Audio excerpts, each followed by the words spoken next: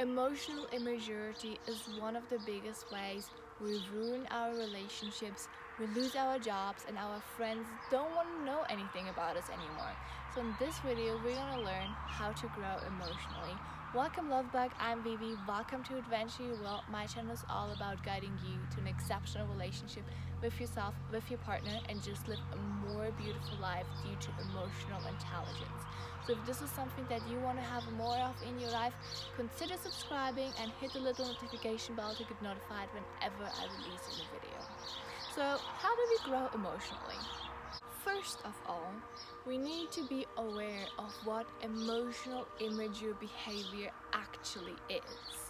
So if you have no idea what that is, go check out the video about emotional immature behavior and how to identify that. Then we start being aware of our emotional triggers. When we know what triggers us, we can deal with it and we can try to avoid it.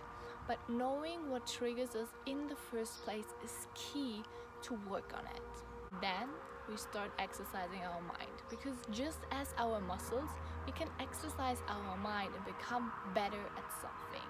So the more aware we are, the more we focus on it, the better we get. And then ask yourself, who do you want to be? How do you talk to yourself and about yourself?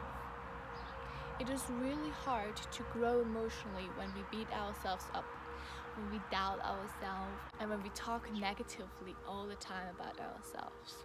Another way to grow emotionally is dealing with fear. Leaving our comfort zone and just doing whatever is uncomfortable, whatever scares us, and whatever we actually do not really want to do.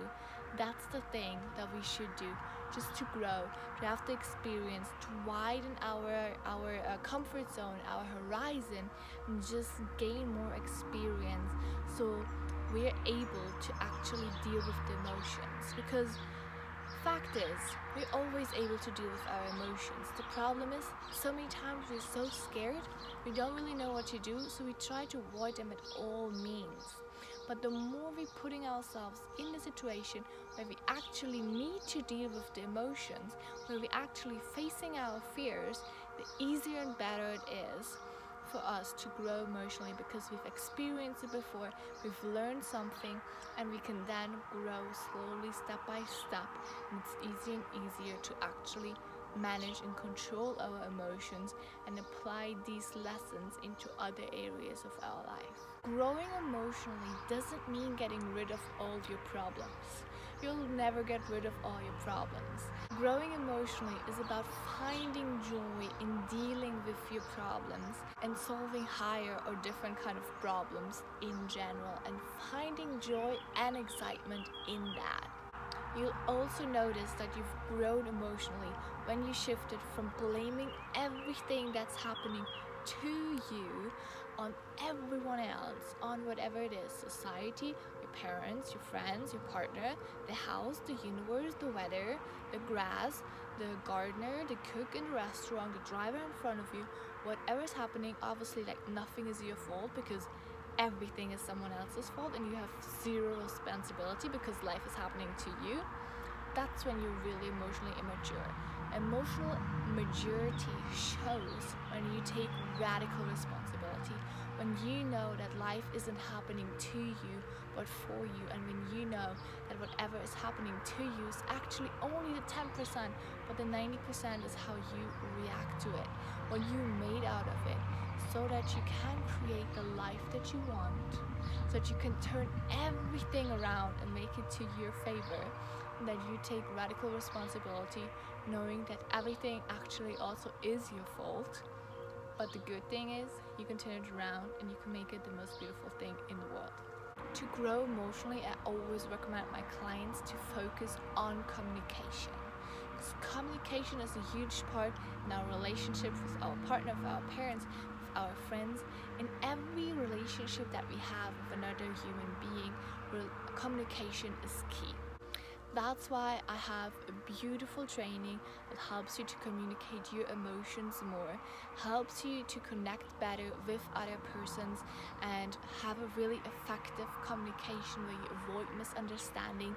It's linked in the comments below, in the description box. Definitely go check it out. It's linked in the description below. I believe one of the best trainings I've done on communication, so definitely go check it out.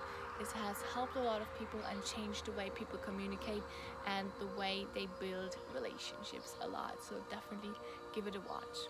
And when we start focusing on the communication, we also start focusing on the we in our relationships, which really shifts you from emotional immaturity, where everything is about you, where everything is really egocentric, to the we, where your consciousness expands and you're like, oh, this is actually about us. And if I want our relationship to work, I do not only have to focus on myself, but I need to make sure we both are good, because a relationship will never work if only one person is okay or trying to do the work or feeling great. Relationship is where a good relationship works when both people give 100%, and when both people create something together. It's a relationship. And also, emotional maturity, emotional growth happens when we're conscious about our beliefs, when we choose what we believe in, and when we do not buy into other people's belief, when we do not buy into what society, the news, and our parents and our friends and everyone else tells us, but when we're actually choosing, okay, is that something I really want to subscribe to? Is that something I really want to believe in? Or do I just believe in it because everyone else believes it, because obviously it's in the news, because obviously I read a book about it, because obviously my friends believe it, because obviously I've seen a video about it, so obviously it's true, right? Well, choose what you actually believe in and choose wisely. This is where emotional growth comes from. I hope this video was helpful. If it was, please share it with your friends and family so they know how to grow emotionally as well. Give this video a like if you did, and consider subscribing to the channel so you can learn more about emotional growth, emotional intelligence. Just live a more beautiful life due to emotional intelligence. Thank you so much for watching, and I see you in the next video.